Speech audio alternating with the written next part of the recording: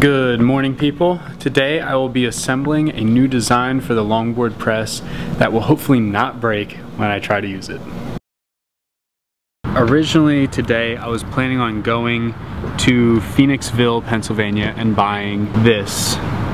It's a 20-ton hydraulic press. Problem though is that the way that the press is set up, it would be a point force. It wouldn't evenly distribute force along the entire length of the press.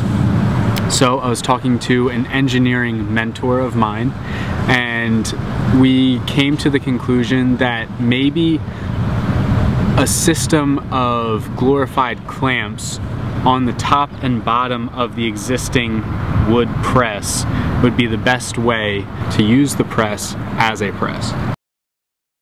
I'm going to take these 2x4s that I bought yesterday. I'm going to cut them into 18-inch sections, and there's going to be sets of them. I'm going to get to work. You'll see it when I'm finished.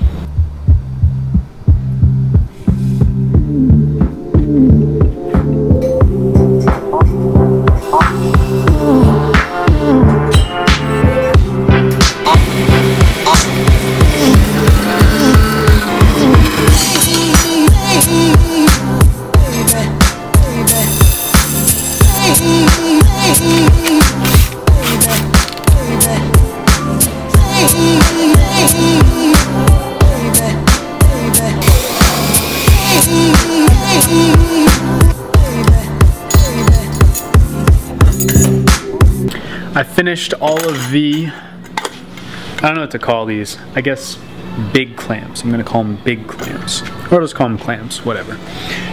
So I finished all of them. There's two there, there's one here, and there's another one. I lost it. It's right here. Beautiful. So I have 4, and they're going to go 1, 2, 3, and 4. It kind of goes like this.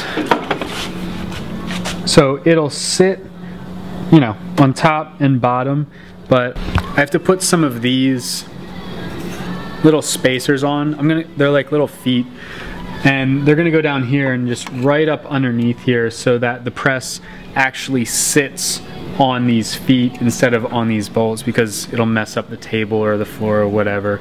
And then I'm gonna pretty much just attach these bottom pieces right to the press.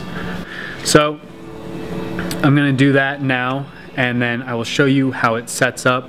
I'm running out of time, unfortunately, but I did test one of them out by putting it exactly where I wanted it, which was right here, and tightening these down, and it really, the cross supports that are in there from last time, this one was almost touching this bottom piece, and that wasn't even steamed. Good progress and good results so far. I'm gonna finish this up and then I'm gonna bounce.